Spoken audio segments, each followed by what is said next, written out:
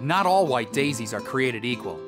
If you're going to recommend one variety to your customers, make it Daisy May.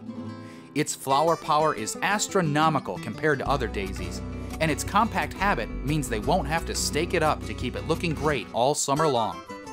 When you're talking with your customers about Daisy May, you'll want to advise them that if they cut the plants back by about 1/3 after the first round of blooms is finished, they will be greatly rewarded with a second and even third flush of flowers that same year.